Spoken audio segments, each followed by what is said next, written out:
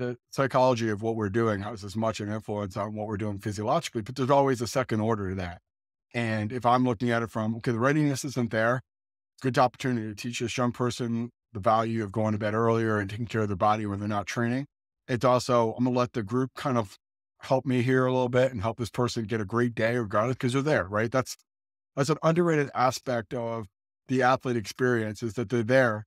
And a lot of times they want even when they're tired or they're not feeling it, to be there, to be rewarded for that, right? They don't want to be admonished and punished for like, oh yeah, you showed up or you're not prepared. Like in their mind, they did something above and beyond, and they probably could have found an excuse to not come or made up something or they're not ready to do it, but they're there.